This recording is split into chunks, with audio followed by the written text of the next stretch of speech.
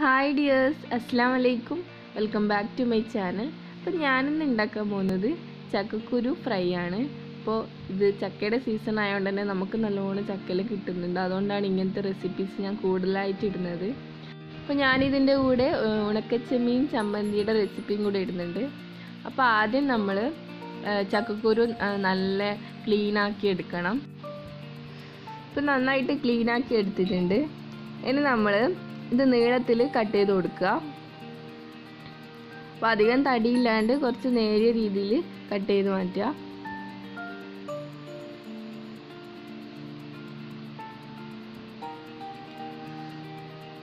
ഇപ്പോൾ എല്ലാം കട്ട് ചെയ്ത് മാറ്റിയിട്ടുണ്ട്.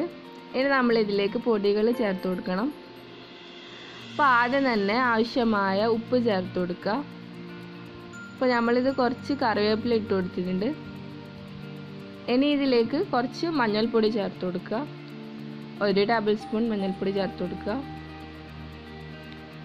ഇനി ഇതിലേക്ക് മുളക് പൊടി, ആവശ്യത്തിന് മുളക് പൊടി ചേർത്ത് കൊടുക്കുക.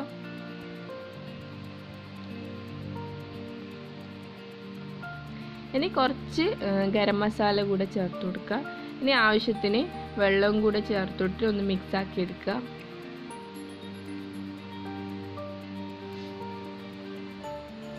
ഇപ്പോൾ നന്നായിട്ട് മിക്സ് ചെയ്തെടുത്തിട്ടുണ്ട്. ഇനി നമ്മളിത് ഫ്രൈ ചെയ്യണം. അതിലേക്ക് കുറച്ച് കറിവേപ്പില കൂടെ ഒന്ന് ചേർത്ത് കൊടുക്കുക. ഇനി ഒരു കടായി വെച്ച് അതിൽ കുറച്ച് ഓയിൽ ഒഴിച്ച് കൊടുത്തിട്ടുണ്ട്. അതൊന്ന് ചൂടായിട്ട് വരുമ്പം നമ്മൾ എടുത്ത് വെച്ച മിക്സ് ഇതിലേക്ക് ചേർത്തിട്ട് നന്നായിട്ട് ഫ്രൈ ചെയ്തെടുക്കുക. ഒരു ക്രിസ്പി ആവുന്നത് വരെ നന്നായിട്ട് ഫ്രൈ ആക്കി എടുക്കുക. നല്ല ടേസ്റ്റാണ് ഇത് കഴിക്കാനായിട്ട്. ചോറിൻ്റെ കൂടെയാണെങ്കിൽ പറയണം, അത്രയും ടേസ്റ്റാണ്. എല്ലാവരും ഒന്ന് ഉണ്ടാക്കി നോക്കിക്കോ, ചക്കയൊക്കെ ഉണ്ടെങ്കിൽ. അപ്പോൾ ചക്കക്കുരു ഫ്രൈ ഇവിടെ റെഡി ആയിട്ടുണ്ട്. അപ്പോൾ വീട്ടിൽ ചക്കക്കുരു ഉള്ള ആൾക്കാരൊക്കെ ഇത് ഉണ്ടാക്കി നോക്കിക്കോ, നല്ല ടേസ്റ്റാണ്.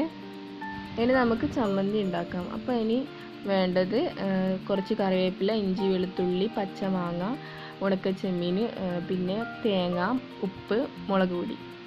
ഇനി ഉണക്കച്ചെമ്മീനെ ഒന്ന് ഫ്രൈ ആക്കി എടുക്കണം. ഇനി തേങ്ങയും ഉപ്പും മഞ്ഞൾപ്പൊടിയും മുളക് പൊടിയും ചേർത്തിട്ട് ആദ്യം ഒന്ന് നന്നായിട്ട് അരച്ചെടുക്കുക. ഇതിപ്പോൾ ഞാനല്ല കേട്ടോ ആക്കുന്നത്, എൻ്റെ ഉമ്മയാണ്. അപ്പോൾ എൻ്റെ മോള് കരഞ്ഞപ്പോൾ ഞാൻ ഉമ്മാൻ്റെ കയ്യിൽ കൊടുത്തതാണ്. അപ്പോൾ ഇനി നന്നായിട്ട് ഇത് അരച്ചെടുക്കുക.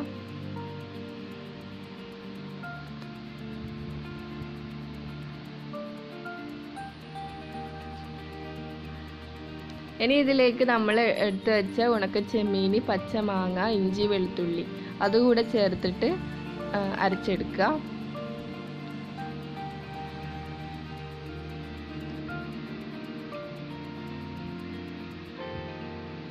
ഇപ്പം നമ്മളെ ചമ്മന്തി ഇവിടെ റെഡി ആയിട്ടുണ്ട്.